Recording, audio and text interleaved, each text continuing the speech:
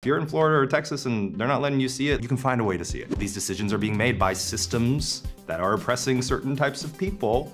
It's quite literally a reflection of the messaging of the film. It's not just like, oh, there happens to be gay characters in this. It's like quite literally the think piece about the film is that sometimes we have to question and protest and rebel against larger powers that be that don't have your best interests in mind, especially if you're a marginalized group.